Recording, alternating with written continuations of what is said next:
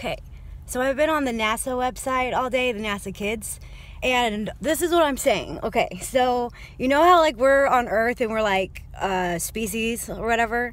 So I think that like places like the sun could have a species. So like they don't have skin like us or anything. They have like, you know how we like survive off oxygen because the earth is made up of oxygen?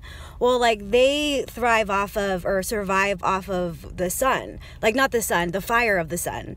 So like they could be like walking around burning, but like it's fine for them because that's how they like live. So like their climate issues is like the sun's burning out, so there's patches of not fire, and they're like, I can't like for us breathe, so then I can't burn, I guess.